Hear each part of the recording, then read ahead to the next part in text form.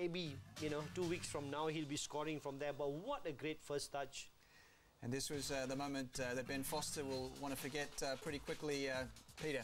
Yep, I think his teammates are going to be taking the mickey out of him for the next few games.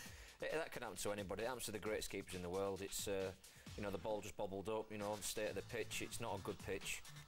On another day, he'll control that and he'll deal with it quite comfortably. But what about the roar when Michael Owen took to the field, Chevy, and made an instant impact? He did. I mean, he came on as the target man. Berbatov was playing off him, and there were a couple of very neat 1-2s. He wanted to get the return.